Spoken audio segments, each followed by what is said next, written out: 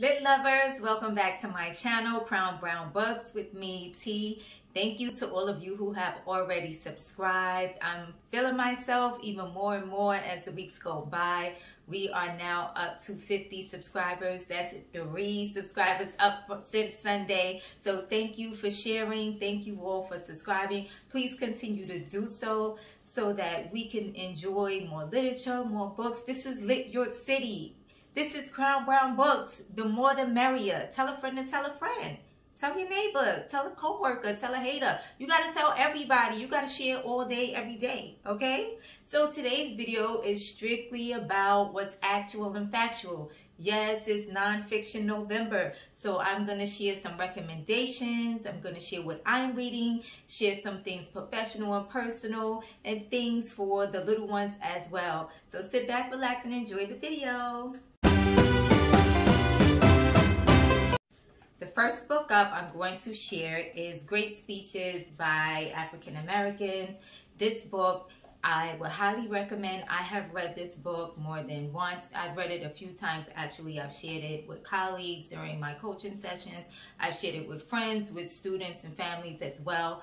This book is a special book because it highlights a number of great people who have paved the way, people who have made great strides, and people who have sacrificed blood, sweat, and tears, their family, their pride, everything that they know and love, so that we can have the opportunities that we have today. People such as Dr. Martin Luther King. We have Marcus Garvey in here. One of my favorites, Thurgood Marshall, the great lawyer. I love him. If you haven't had a chance to see the biopic that came out, I believe it was about 2 or 3 years ago, check that out. Beautiful movie. Mary McLeod Bethune. I love her dearly. Her backstory, the way she paved the way, the way she just encouraged education, a huge university named after her, a place that I plan to visit. That is a place on my bucket list. I have to. Next up, we have the great former president, Barack Obama. This book, from the beginning to the end, it highlights leaders that came before him, leaders that have paved the way, leaders that he studied under, that he admired.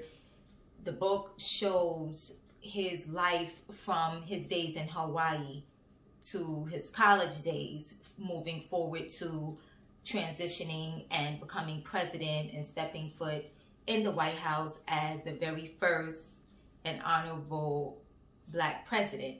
So this book is very good, and I would highly recommend this book because for children, sometimes they're really not into the nonfiction, even teenagers, if it's not something that they're interested in themselves. A lot of times things like history and people of the past, or people that they don't see every day, they're not really into it. But I like this book because almost every page has a picture, and the pictures are colored pictures. The timeline in this book is everything. So I do recommend this book to anyone if you just want to have it in your home. The books like these are valuable for our brown bookshelves. It's valuable so that we know and we can teach the younger ones and even some of the older ones today that nothing is impossible. And while we're on former President Obama, today is the release of his new memoir.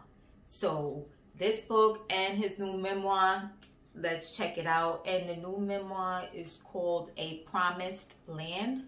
Yeah, A Promised Land. So we need to support. We want to support.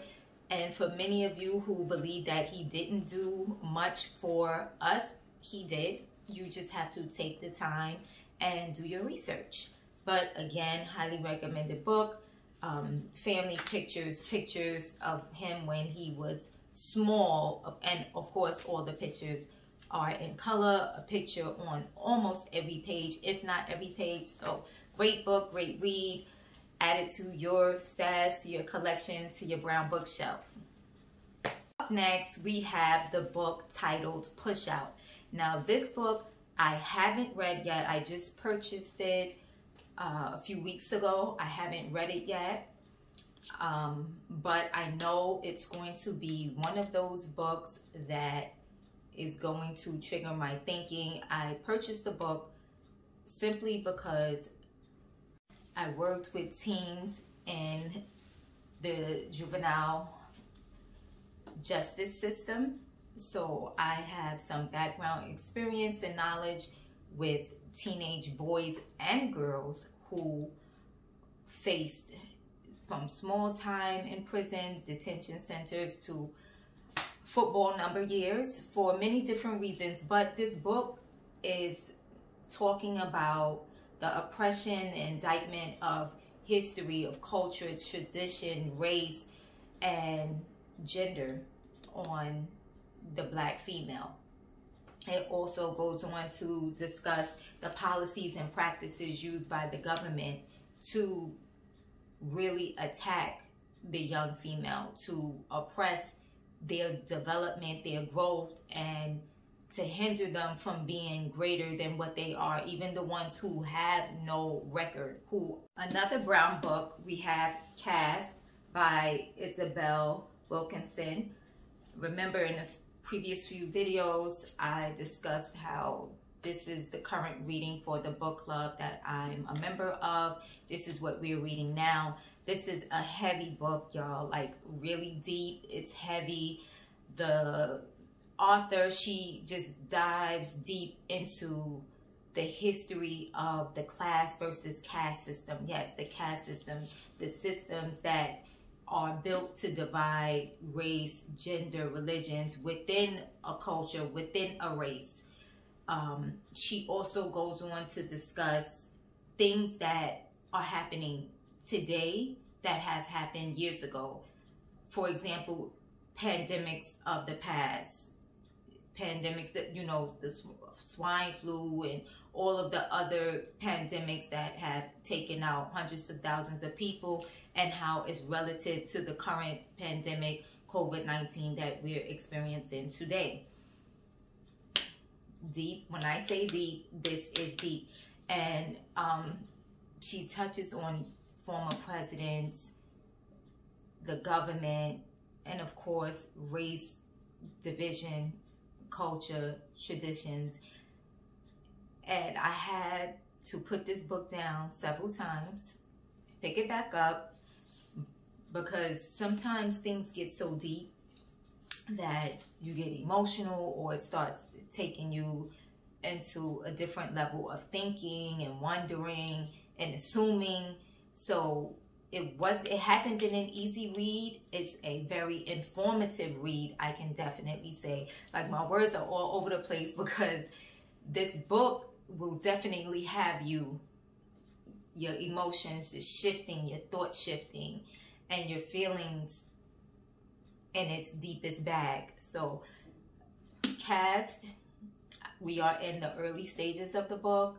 Our next meeting is this weekend, so this is another book along with Push Out. I will definitely have a full review when I am done, so look forward to that sometime. I want to say maybe the end of December, right before the new year, I will try to bust this out. It's a thick book, and I am currently reading a number of books, so bear with me. Next up, we have a book all about, you should be able to tell, basketball. That's right. For all of you basketball lovers such as myself, a sport that I dibble-dabbled in high school and afterward.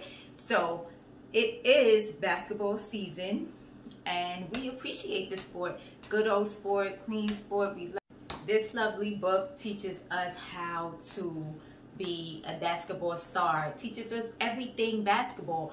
NBA versus WNBA, how we do a good old dribble, how we rebound, how we assist, how we defend our opponent. You know, like, this book is good. It teaches skills. It teaches us how to stretch, how to warm up before practice or before the big game. I mean, everything you need for the younger ones, for the babies who want to have their little ball, and for the bigger ones who got the handles and making those big old buckets. This book is all for them. Pick it up. This book is a number of years old, but I'm sure the information remains the same, and I'm sure there's always an updated book. So this is the book. I don't know why I keep doing this like it's a ball, but this is the book. Again, NBA to WNBA, the men's basketball and the women's basketball, of course. Big old pictures, and it gives you the posture, the stance, how you defend, what your body should look like, what your pose should look like. Here's the great Dennis Rodman. You know, I'm rocking a New York Knicks jersey. We are losing team right now, but it's all good. We're going to be back up there soon, hopefully. And on the cover, we have the great Tim Hardaway, Shaq. Who else is on the cover? We have Michael Jordan. The kids will wear the sneakers and don't even know what the man looked like. Yeah, make it make sense. So this is a good book. I mean, everything from coaching. Coach. That. Look at that. Look at that. This a nice book. This actual factual. Here you go, younger ones, for the boys and the girls. Because yes, we have female basketball players. If your young daughter or family members into basketball, hey, encourage it. You know, motivate them. She might get a nice old scholarship to a nice school, maybe a D1, D2 school. Take her through college, help her with all of that college tuition that we do not care for. Let me lighten up the load a little bit. I know a number of those black books, they were historic, very strong books, very powerful books. So I'm going to jump into some books right now for the younger ones, some colorful books, some books that we all can think about with without the deep thoughts. So this book here is books A through Z. And don't think like, oh, it's Nancy who wants to read about bugs. No, there's all types of bugs, local and foreign. We have our ladybugs in here that are beautiful and pretty, red with the black polka dots. We have some butterflies in here. We have all sorts of other cute little bugs that's in here. Katydids, and the book is cute. I love how colorful this book is, and this book is also good for teaching the young ones or just trying to test them out with letter recognition. So you would say, oh, what's this? You know, what's that letter? And you say, oh, the letter F, what sound does it make? You know, that's all things literacy, the building blocks to reading. And look at this cute caterpillar. Pardon. Very cute, very green. I mean, these are bugs that we see all through the year. Some in the summer, some in the winter. The bees, yeah. So let's look out. Cute book, and this is for many of our science lovers, our bug animal lovers, because it also shows, you know, some animals, this is what they live off of. Bugs, they eat bugs. Next up, we have fire trucks. All things fire trucks, how firemen go about starting a job once they are called, the equipment they need, the tools they need, the response time, who's there, how they go about putting all the equipment together to get the fire out. And we love the fire station. I remember being young and going to the fire station for school trips. Whenever I see fire trucks to this day, sometimes I still wave at them because, yes, they are one of our best first responders. And when I'm in the street, what do you see? Kids pointing to the big red truck that makes all the noise and has all the lights, and you see the firefighters waving. I mean, most of them are not as friendly as they used to be back in the day, but it is what it is. We still love them and we appreciate the work that they do, because we know for sure if we smell something or something is going up in flames, who we calling? Yes, we're going to call them. And this book has big, beautiful pictures for the younger ones. This book is for like our early readers, just big, lovely pictures. So if you have a little one that's into fire trucks or wants to be a fireman when they get older, that's their goal, I highly recommend this book. They would enjoy it. It's a cute, quick read something you could keep on the shelf, and they will enjoy it. Next up, something that my family does as often as we can, and that's playing games. I really like this book. It's a quick read. It talks about video games, games outside, outdoor games, indoor games, games that you can play in a group, board games, video games, all types of games. This book is a good book. Family games, individual games, it's all here. Nice, quick, simple read. Simple read. Outdoor games. Love it. And this is one thing that I also love about this time of the year. My family, we all get together. We get together a lot, but you know, sometimes you see some just during the holidays. You may speak to them over the phone, and yes, we always have games going, multiple games going. It could be Taboo, Pictionary. We love Scrabble, Uno, Trouble for the kids. What's the other one? Headbands you put on your head and you have to guess the picture. Like when holidays come around, my family, we don't play. We pack out my grandmother's living room. We're eating, playing games at the same time. So yes, we love it, and it's something that we do for every holiday, or every time we get together. We do as much as we can. Ground games, some good old hopscotch, some good old jumping rope. So I would recommend that. Just something that you can relate to, something that you can enjoy. Last but not least, I had to include this book due to the fact that, again, we are coming up on the holidays. Next week is Thanksgiving, and what do we do for Thanksgiving and Christmas and all of the other Diwali, all of the other holidays that are approaching? Yes, we cook, we eat. Some of us do not cook, some of us order, but that's okay. We're eating. Someone is cooking, and the title of this book is I'm a Chef. And in this book, they're cooking everything. Quick fun fact. This book taught me how to make guacamole. Yes, that's the first thing in this book.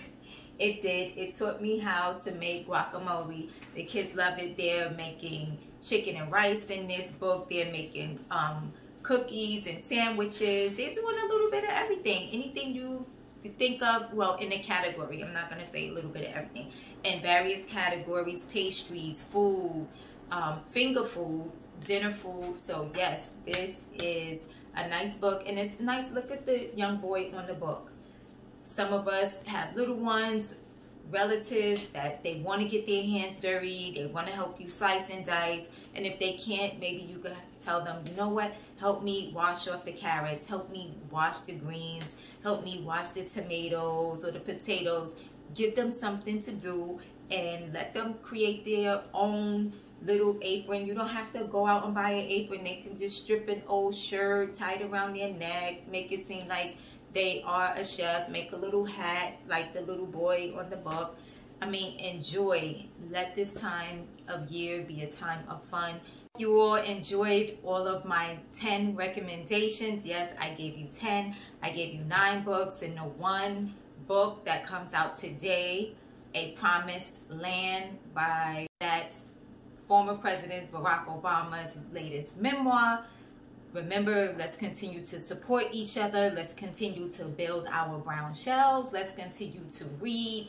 Everything's lit. We have to increase our lit life. We have to remain as lit strong and lit aware as we can. That being said, let me know which books you may think may resonate with you. Let me know what books that maybe you've read some of these. Drop down in the comments, because a lot of you are watching and you're watching the full video, which I totally appreciate because I keep track of the video analytics, but the comments are like non-existent. So please don't be shy. It's not gonna hurt. Just drop a comment.